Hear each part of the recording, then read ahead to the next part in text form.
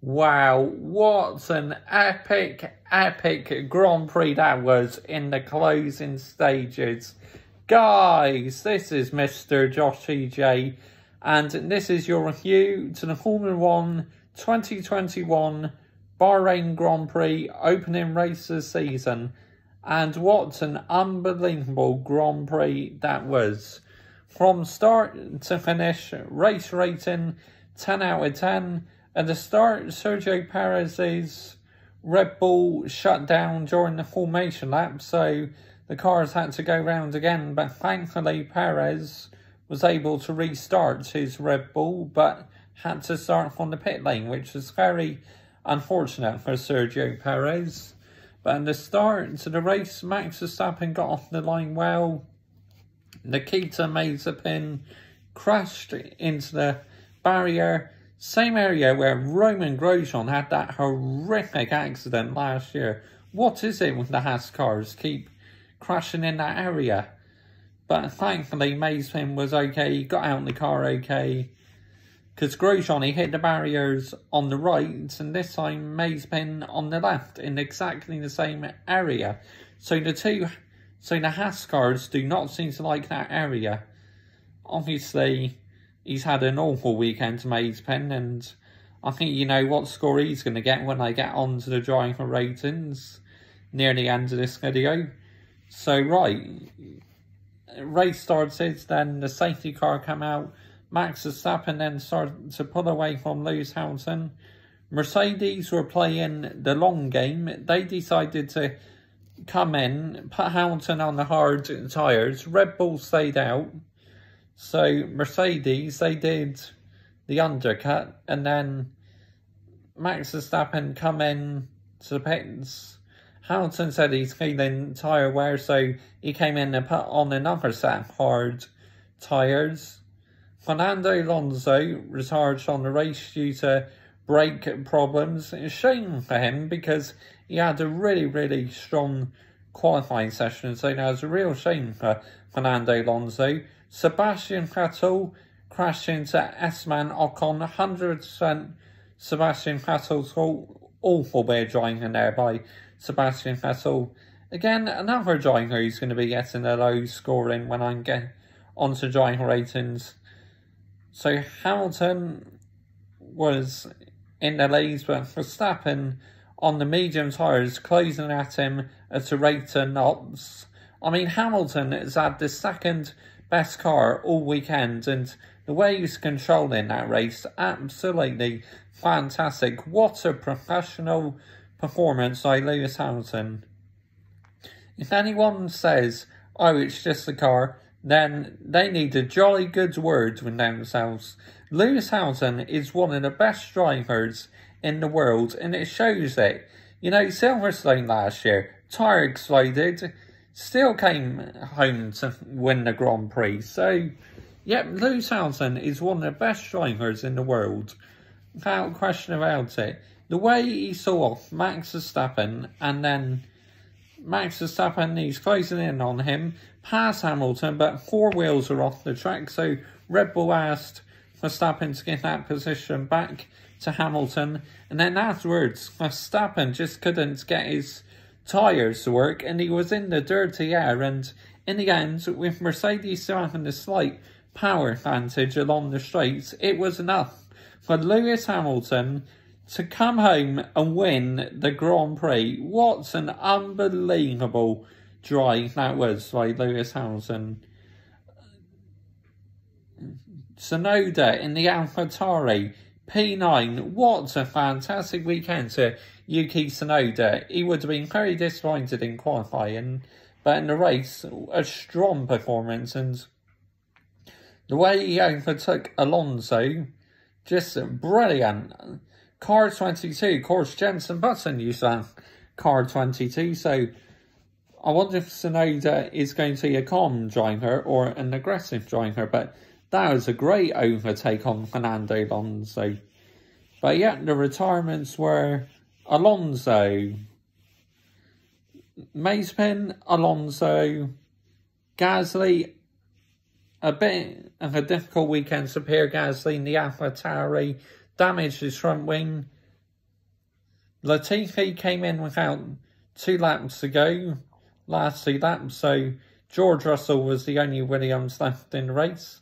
And a strong weekend for George, you know, finished P14, Mick Schumacher last in P16 in the Haas, which to me is no surprise at all, because definitely Williams got a better car than Haas this year, and Haas said they're not developing this year's car, so yep, Haas are in for a real struggle this season. Lando Norris, my driver of the day, what a superb performance, P4, and the overtaking on the track was great. Leclerc, good qualifying, but didn't quite have the race pace. But 6 and 8 for Ferrari, I do see positives. Their car does look much better than last year. And Kimi Raikkonen, P11 in the Alfa Romeo. It just shows the Ferrari power units this year have got a bit more power. Because that's a brilliant result for Kimi Raikkonen. But that is race 1 complete. What an unbelievable Grand Prix that was. Valtteri Bottas got the fastest lap. Come in for a set of medium tyres to get the fastest lap. And, yeah, but really, well, mind you, Bottas had a poor pit stop, you know. It was a poor pit stop by Mercedes. Valtteri Bottas' second pit stop, where the tyre just wouldn't come off. But he still finished P3, but all weekend really, nowhere near Hamilton or Max Verstappen, so quite a disappointing weekend for Bottas, but he still got a podium. And I said in my preview that my race prediction would be Lewis Hamilton first, Max Verstappen second, and Bottas third, and I got it right, but that was a masterclass of a drive by Lewis Hamilton. Absolutely fantastic. Just, he was under so much pressure, and he saw off Max Verstappen. Brilliant. Just, what an amazing driver Lewis Hamilton is. Right, let's get on to driver ratings and team ratings then. The first one for this season. And we're going to start off with the world champions, Mercedes. Lewis Hamilton, 10 out of 10. P2 in qualifying, and an absolute masterclass of a drive in the race. So 10 out of 10 for Lewis Hamilton. Valtteri Bottas, 5 out of 10. I think it's been quite a disappointing weekend for Bottas, if you ask me. Just did not look comfortable in the car at all this weekend, Bottas. Did well to finish on the podium, but nowhere near Hamilton and Verstappen this weekend. So, yeah, 5 out of 10. Red Bull, Max Verstappen, 10 out of 10. Pole position and a dominant weekend, but unfortunately still got beat by the world champion. But if Red Bull keeps this pace up all season, we are in for an epic battle. Sergio Perez, now a poor qualifying, so you got to mark him down a bit. So I'm going to give him a 7 out of 10. Good in the race, a poor qualifying, you know. To put the medium tyres on in qualifying was a poor decision by Sergio Perez. But in the race he did well. Finished P5, I believe, so well done to Perez. But you got to mark him down because of poor qualifying. Right, so Red Bull, McLaren. Yep, Lando Norris. 9 out of 10. A really good weekend to Lando Norris. Not that good in qualifying, but in the race, absolutely fantastic. Making his way up the field, so 9 out of 10. P4, what a result. Daniel Ricciardo, first weekend in the McLaren. 8 out of 10. A decent, solid weekend for the Australian. Now, it takes him a few races to get going in the new car, but that really was a strong weekend for Daniel Ricciardo. Ferrari, Charles Leclerc, 7 out of 10. Great, good in qualifying, but didn't quite have the race pace. But things are looking on the up for Ferrari, definitely. Carlos Sainz, 7 out of 10. A decent weekend for Carlos Sainz on his Ferrari debut.